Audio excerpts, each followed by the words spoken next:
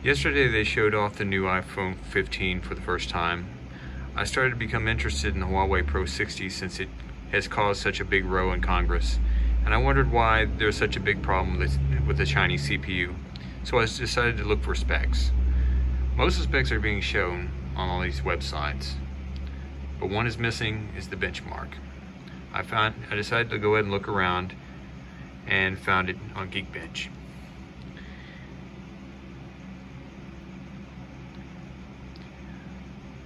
Looking at the results, their bench is very average for a 7nm chip. It's the equivalent of an older iPhone 10, around 5 or 6 years old.